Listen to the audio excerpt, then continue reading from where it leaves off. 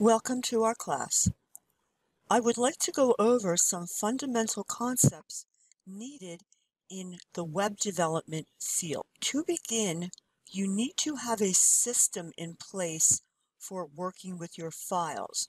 And when you're learning, you need to have a system in place where you can put the files that you are learning to develop. I am looking at a portion of the My Documents in Windows.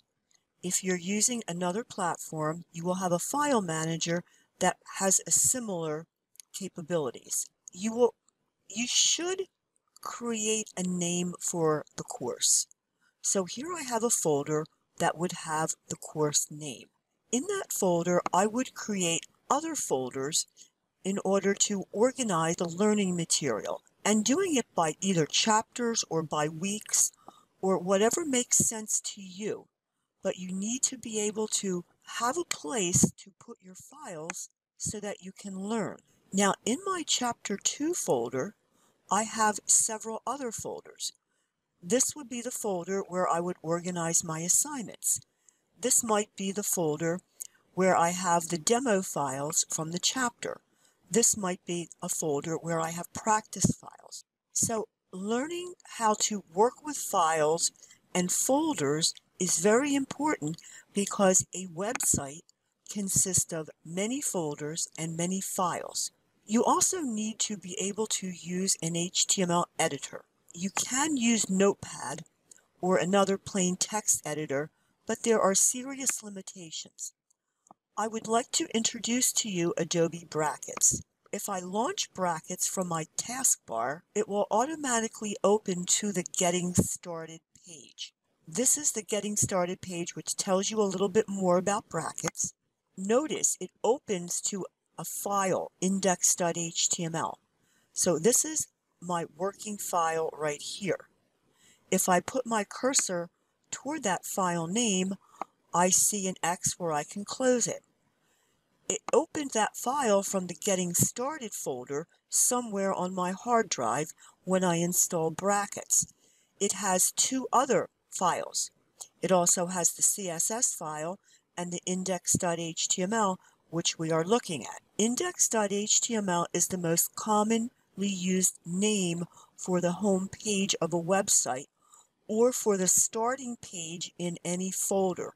The web server will automatically load that as the home page. At the left-hand corner of my editor, I have some tools. This lightning bolt is live preview. So when I click on that, it will open the browser. I am looking at the Getting Started page in Chrome, and I can scroll down and I can read a little bit more information. So notice it loads it in Chrome, and if you notice the address, this is what's called the local host.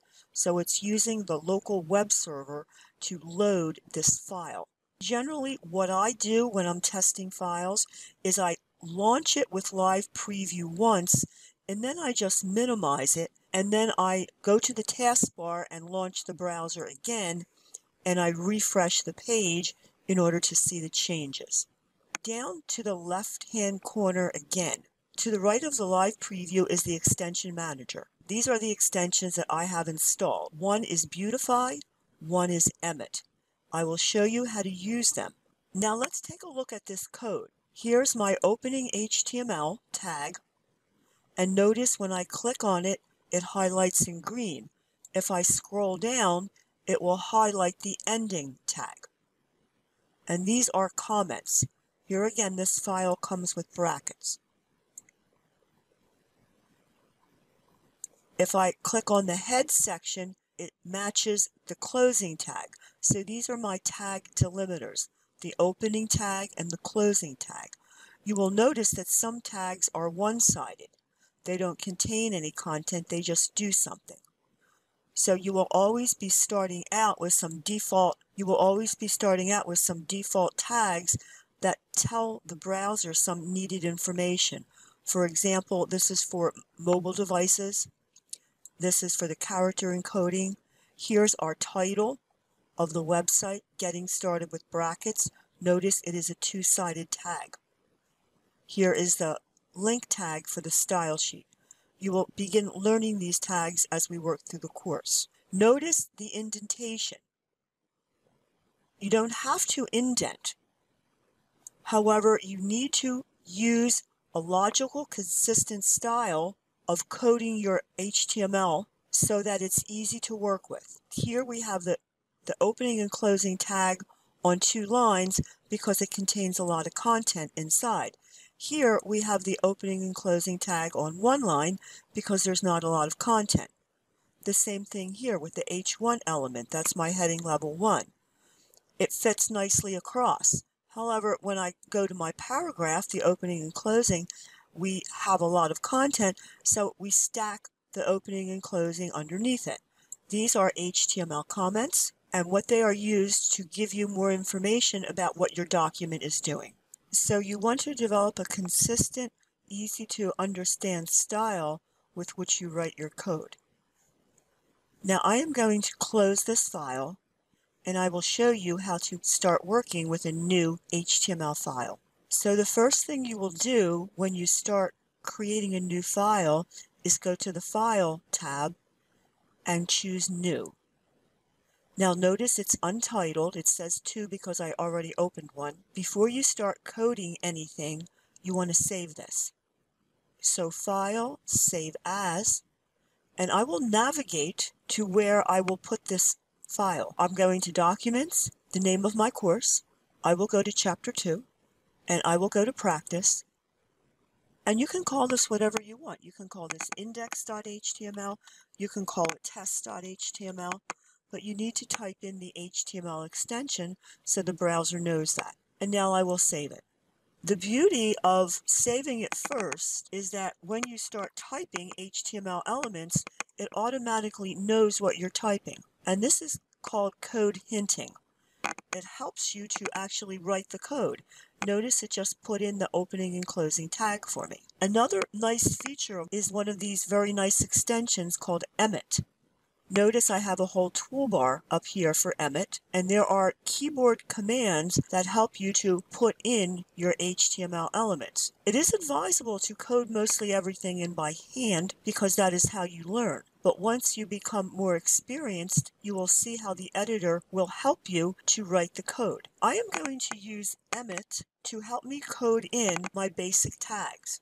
And what I have done, I have coded in an exclamation point, and now if I hit my tab key, it will automatically put my basic tags in for me. This is one reason you want to install the Emmet plugin, because otherwise you need to code this by hand every time. It's not that hard, but this is a little bit easier. This is what you need to have to start an HTML document. I would also like to point out on the left-hand side that we're still looking at the Getting Started folder. So you can go into your own folder, and therefore it makes it a little bit easier. And notice when I open Practice, there's Test. So now I will double click and there's Test. This is the doc type. It's the document type definition. It's telling the browser that this is an HTML5 document, meaning it will interpret the code based on the HTML5 standards. It doesn't have the number 5 after it. This is your opening and closing HTML tag. The HTML tag contains an attribute, the lang attribute. This is language. Language equals EN for English. This attribute is for screen readers. People who are visually impaired use a screen reader to interpret the code and talk to them. That is telling them that to speak in the English language. This is not telling the browser to use in English characters. HTML document contains 2 sections, the head section and the body section. And I cannot overemphasize this anymore. All of your HTML content goes inside the body. Now, supposing I had a header element, and inside that header element, I had an H1 element. And if you want to move things around to make them a little bit easier to see, you can. There's the head section, there's the body section. All of my content goes in here. Even though this has the word header in it, it does not belong in the head section. Even though this is a heading level 1 element, it does not belong in the head section. It belongs in the body section. It is content. So many students confuse that. This is where all of your web page images, text, HTML layout belongs. What goes in the head section is processing information to the browser. Now the title goes there. The title is part of the browser. It is not part of the web page. So if I click my live preview and launch this, there's my heading level 1.